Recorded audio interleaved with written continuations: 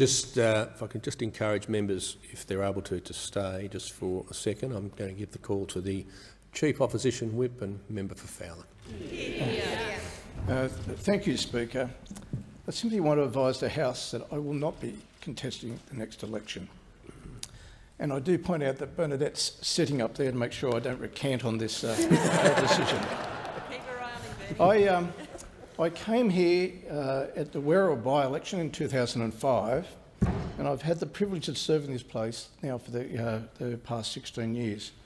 I transferred to the seat of Fowler in 2010, which was a bit of an eye-opener because it is the most multicultural seat in the whole country, and which didn't reflect my background, which was always a bit odd to me as another middle-aged white guy being dropped into a community like that. But I must say that the people of Fowler were very, very kind to me, very, very patient, as I learnt and understood the cultures, the customs and traditions of this very, very vibrant community. And I must say, I always have revelled in the colour and vibrance of that particular community in southwest Sydney, not to mention the culinary delights there that since Werriwa I did put on 15 kilos, which probably adds to a few other things that I'll come to. But my efforts to try and speak Vietnamese as well as Cantonese certainly kept the locals entertained. Now, I just want to, a little bit more seriously, to say that I really believe being a Member of Parliament is not a job. This is something we do. It is a privilege. It's a privilege to serve. Now, the people in this place,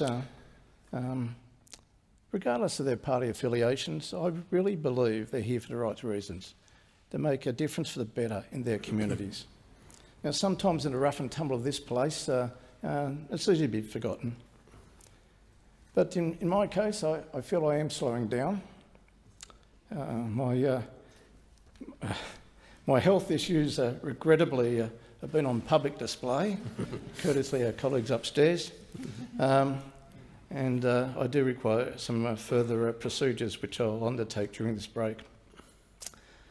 So I believe it's in the best interest of my community to make way for someone with the energy, the commitment to continue to champion the needs of Fowler. Now, together with my high school sweetheart, who I married I've got to get this right, 45 years ago, we intend to spend a lot more time in the electorate of Gilmore. So keep up the good work, Fiona. Now, I note I'll be leaving this place in good company. My old mate, Warren Snowden, the member for Lingiari, who, by the way, we will do a motorcycle ride over the snowy mountains this weekend. Tempting fate, I know. Nicole Flint, the member for Boothby, who I've really enjoyed working with over the years as a fellow whip and deeply respect her. My good friend Kevin Andrews, who I can't see in the house at the moment, but... Oh, sorry. Who we have worked very, very closely over many years, particularly in respect to issues of human rights, which is something coming here has given me the opportunity to pursue those issues as a passion. Now, when I came to this place in 2005, I was asked by a member of the media what were my ambitions. Bear in mind, the initial seat was Gough Whitlam's seat of Werriwa. My answer, maybe it was not exactly what they thought they were going to get, but my answer was simply that my ambitions in politics was simply to be, when I leave, to be regarded as a half-decent local member. Well, the jury's still out. The verdict's pending. Thank you.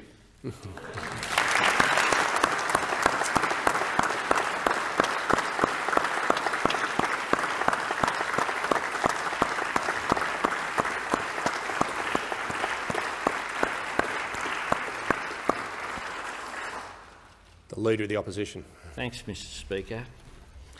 Chris Hayes, a great bloke, a great Australian and a great true believer. I'm very proud to call the member for Fowler my friend.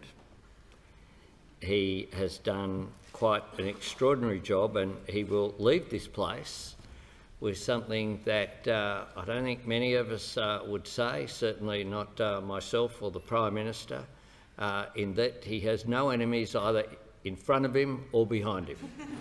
He is someone who is well loved across this parliament, and when he had the health issue last year, ably assisted by Doctors Freelander and Dr Gillespie, around this place, people were just really, really worried about their mate because he's just held in such high respect. And I want to pay tribute to Bernadette as well. He really can be difficult, Bernadette. Going on a motorbike ride this weekend is an interesting decision. And I say to the member for Lingari, you have important duties because we're not sure that the member for Hayes has always kept himself as safe as he should. As we know, he had a major accident when coming to Canberra just a short while ago as well. But he's someone who's absolutely committed to the people of south-western Sydney. He had that commitment through his work with the police as well as with the Australian Workers' Union, helping people in need. He took on the job of being the candidate for Werriwa in a by-election after the former member for Werriwa somewhat spectacularly left the parliament in January 2005. That was a tough by-election. Labor had lost the election in 2004, and the leader of the Labor Party then, Mark Latham, went through a difficult time. And the circumstances of that by-election were one that certainly didn't make it a lay-down misère. He worked very hard, and he showed himself to be a great candidate and a great advocate for those people. He then, after a redistribution, moved to Fowler and continued to represent that multicultural, vibrant community in south-western Sydney. He has been absolutely committed, for example, to making sure that out of Badgerys Creek Airport that there's a maximum job creation of people in his community. He's fought and campaigned very strongly to make sure there's rail access to that community, and that it's more than just a tarmac, that it's a job generator and an economic growth engine for south-western Sydney. He leaves with goodwill. He leaves at a time of his own choosing. We all wish him well. The Labor Party will have an appropriate celebration of his contribution down the track. As Chief Whip, both in government and opposition, his loyalty to Julia Gillard, to Bill Shorten and to myself was just unquestioned. He just always got the job done. The job of a whip in this place is not perhaps understood by everyone outside as well. You have to be a confidant, someone who people go to with issues, and a problem solver, and do so in a way which requires absolute trust.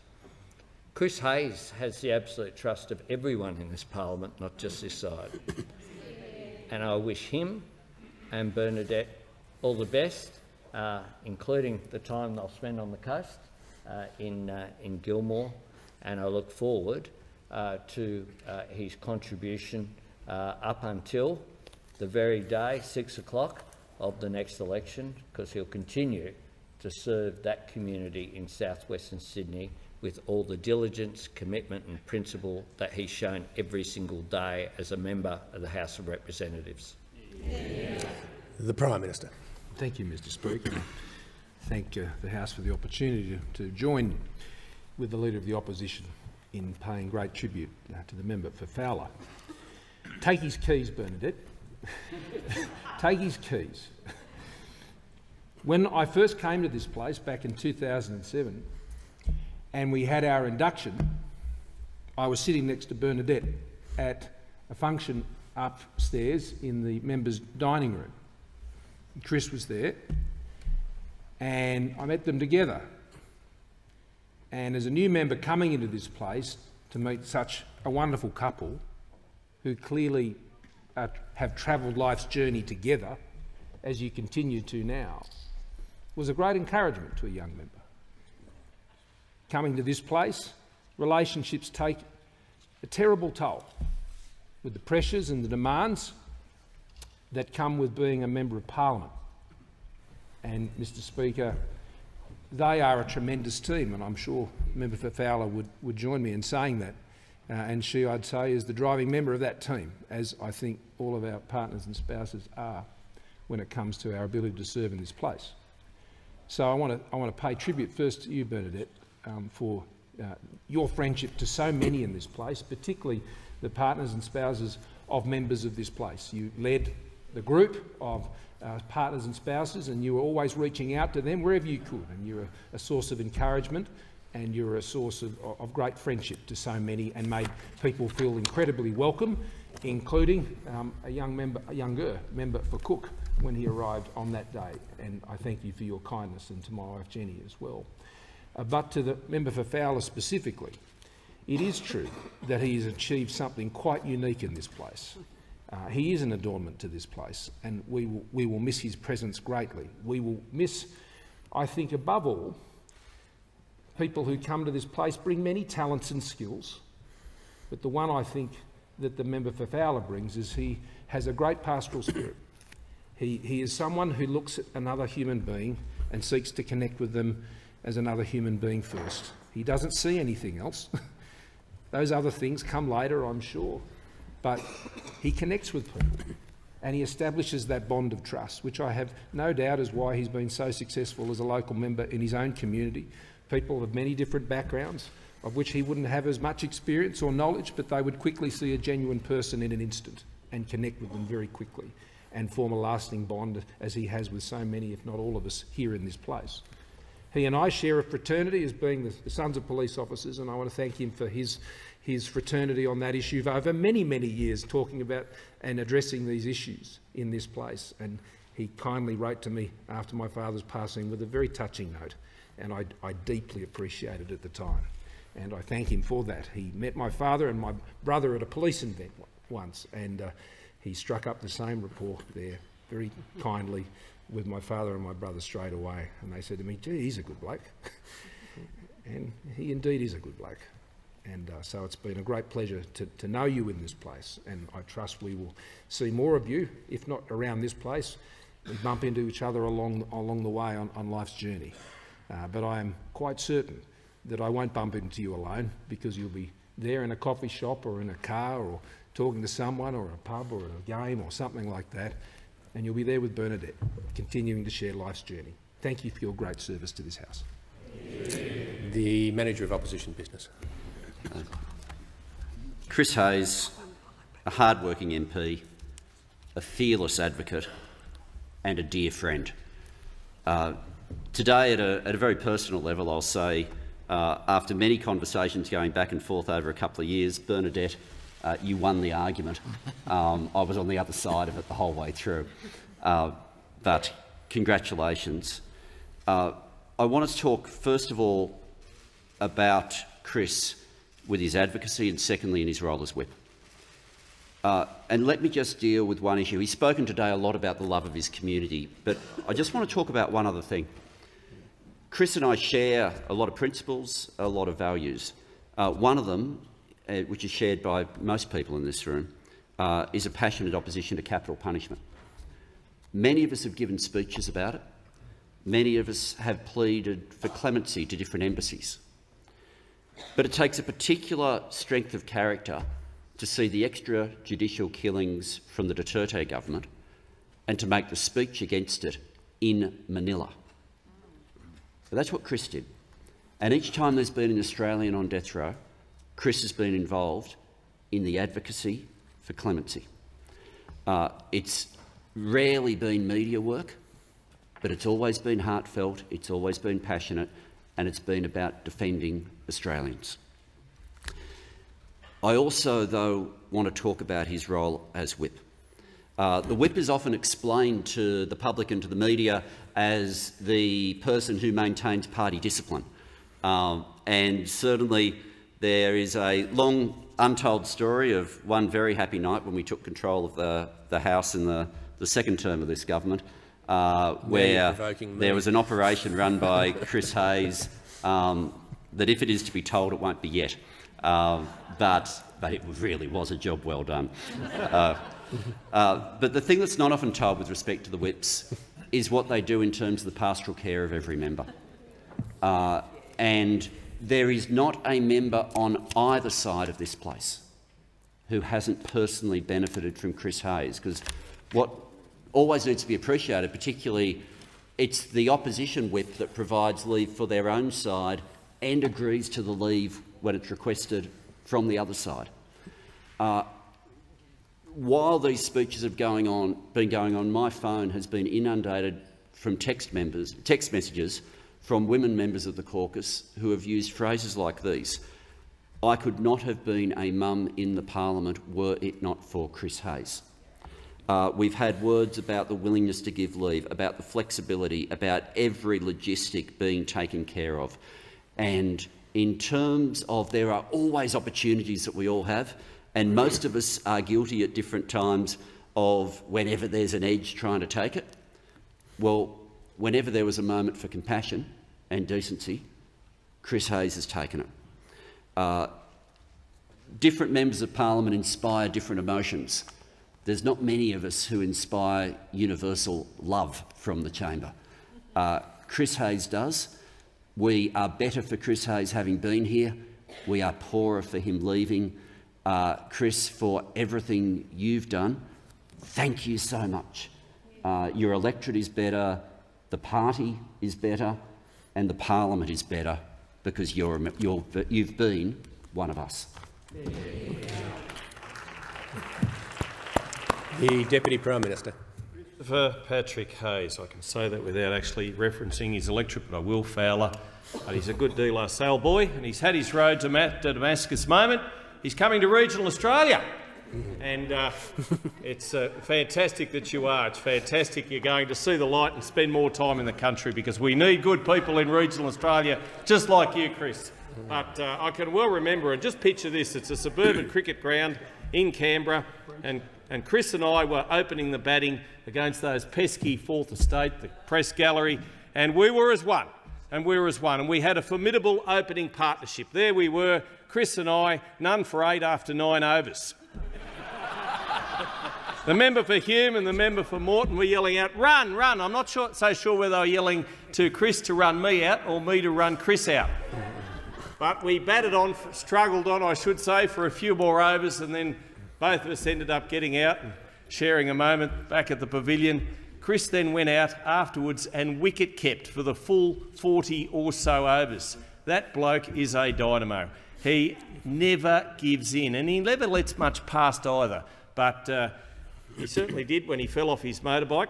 I can't believe that you're going riding again in regional Australia this weekend, but Bernadette, well, you might have to sort him out, Bernadette.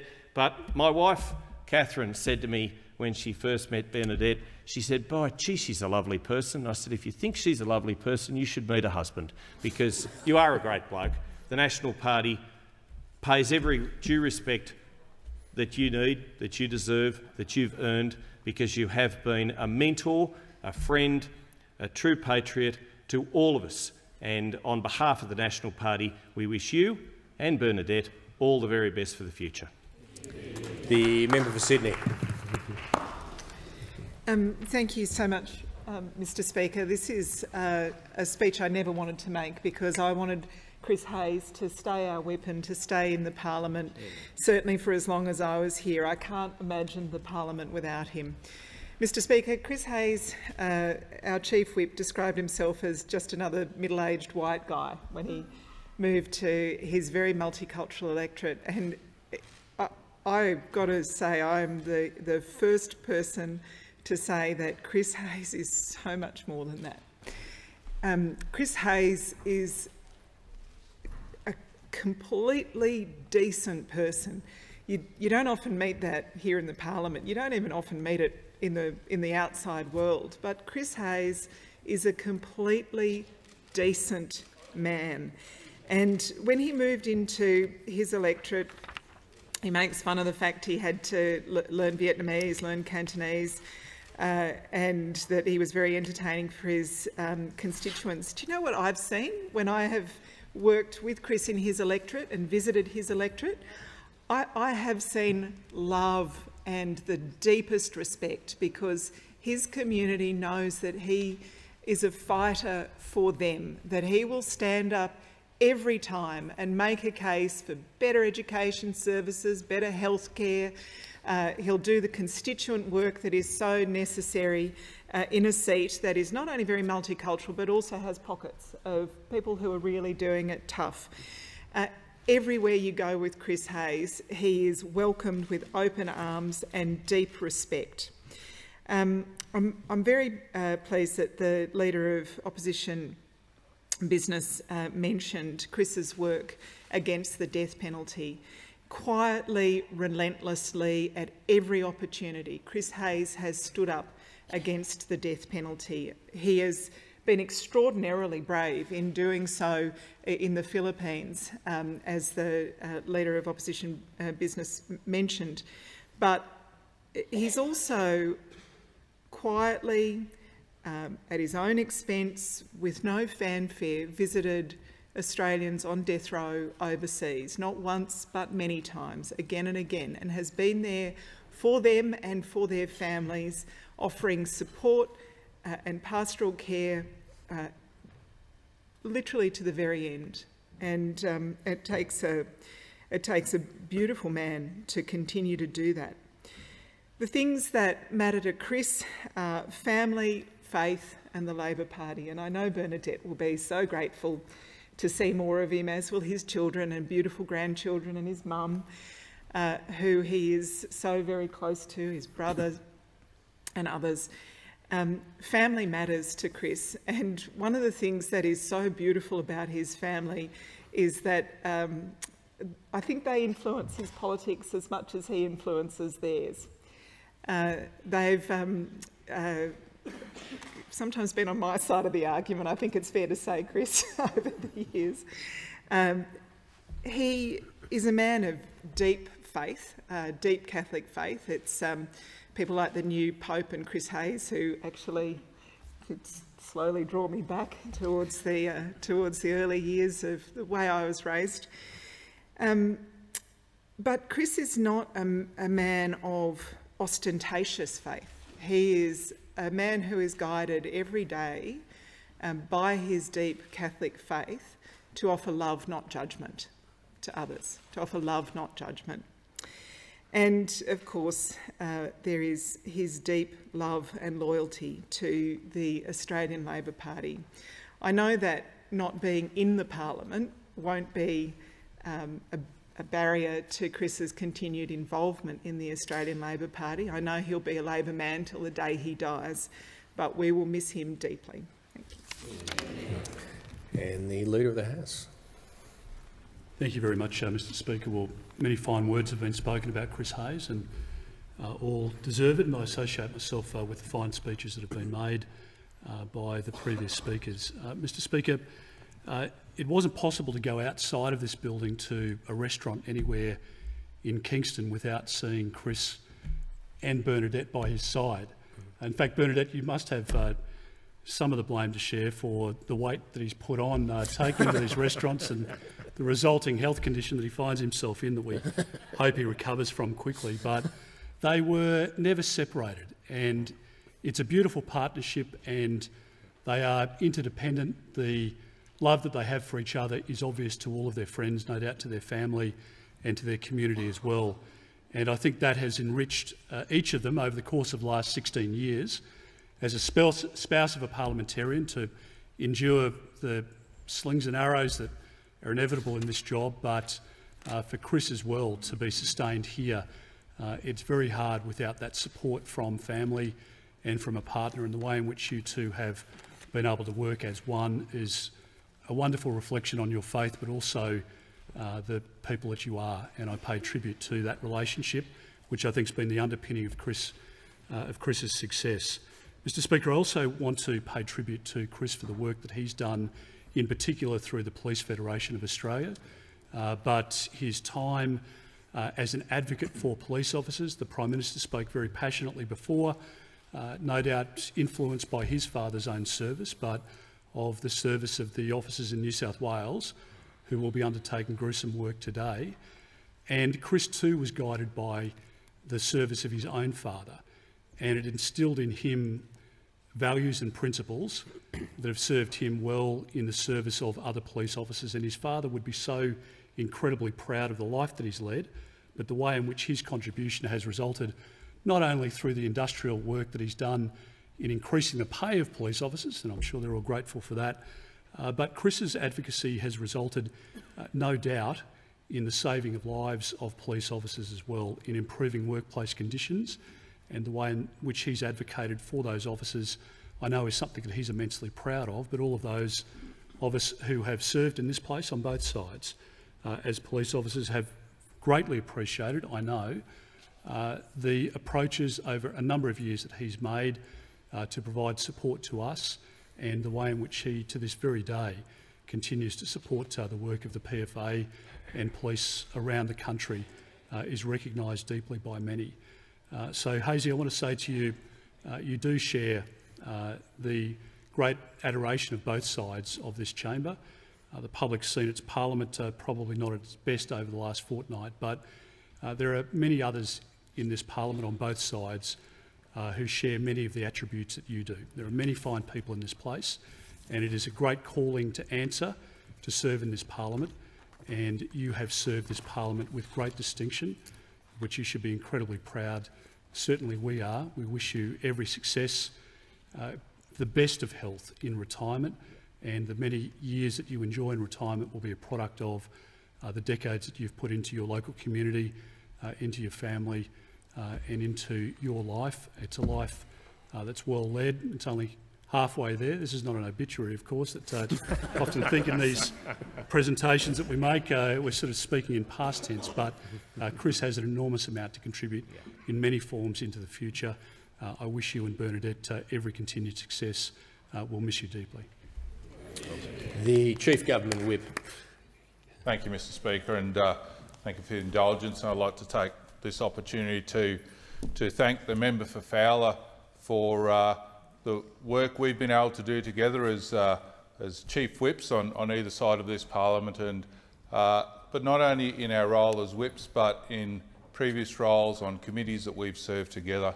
I'd like to associate myself with the remarks that have been made by the previous speakers in acknowledging your service, not only in this parliament, Chris, but also in our community over a much longer period of time. And if that's one thing that I've seen in you over the time that I've got to know you in this place, is your willingness to serve our community.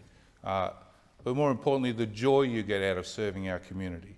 And I think that's one thing we can all take away from your example you've set for all of us, is to enjoy and take joy from the responsibility and the opportunities we've been given to serve our communities. To Bernadette, I want to thank you as well for your role in leading the Parliamentary Partners Group, and as the Prime Minister outlined, also the welcome that you gave to my wife Judy when she first became part of the Parliamentary Partners, and the time you've served together on the committee there. It is a true partnership.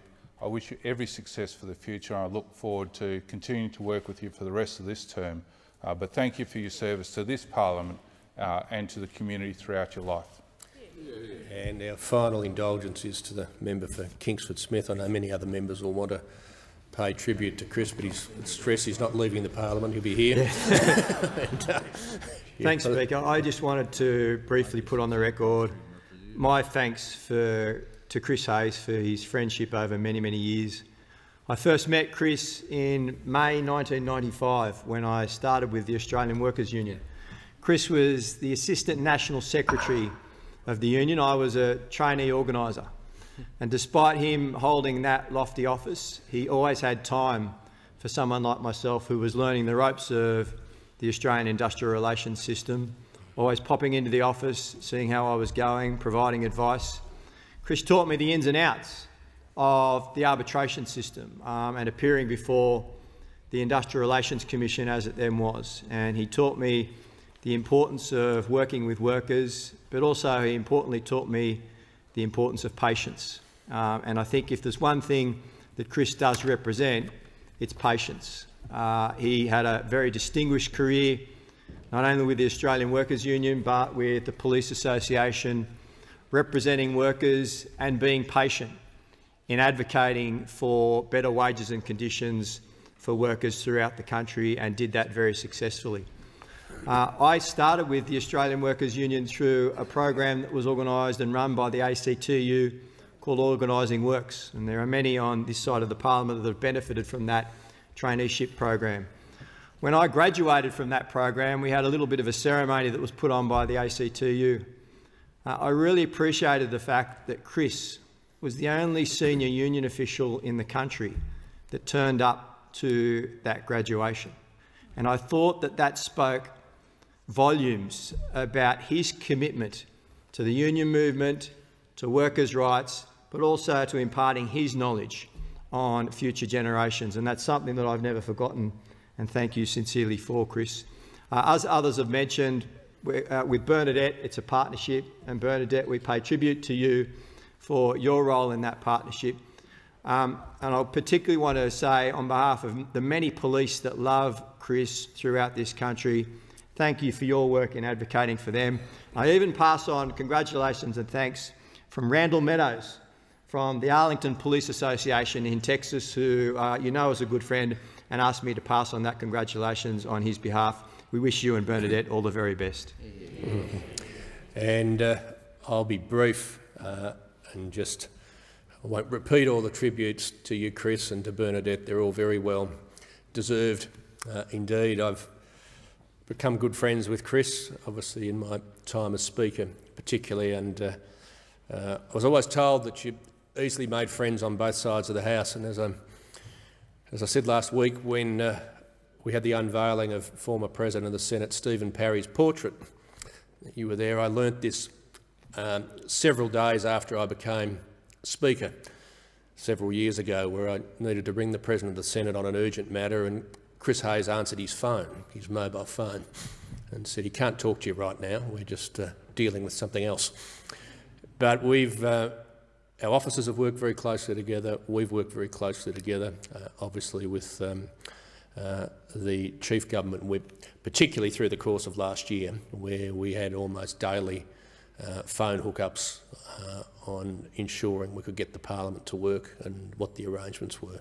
As I said, all of the tributes are very, very well deserved, and you're a first-class person in so many respects, but as Speaker, can I say, you will be remembered as a first-class parliamentarian in every way. And we wish you the best for the rest of your term, and I know you're staying on in your role as Chief Opposition Whip, and I'll continue to work with you in that regard. Thank you very much.